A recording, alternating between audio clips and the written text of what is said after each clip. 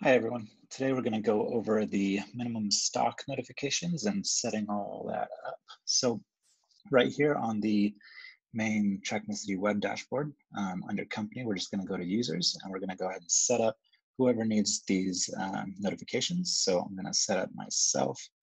So right under notifications, you're going to see this receive minimum stock alerts. Just go ahead and make sure that is checked. And so that whenever one of those alerts is triggered, it's going to show up here under the notifications menu. So if I flip over to the mobile application now, we can go ahead and get started by setting up an item. So we'll run to our inventory item list, and we're going to just select an item that we know we want to set a minimum stock notification on. So we'll do Cisco, and we'll just do a 16 port switch.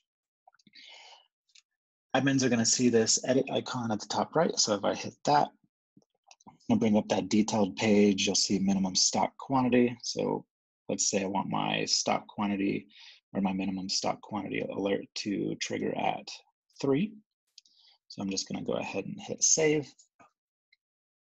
I'm going to go and let's say we'll go ahead and just check this item out. So do from warehouse and we'll select a client. Just select that same Cisco switch. Check it out. We'll jump back over to the web dashboard. And now you're going to see that notification gets triggered.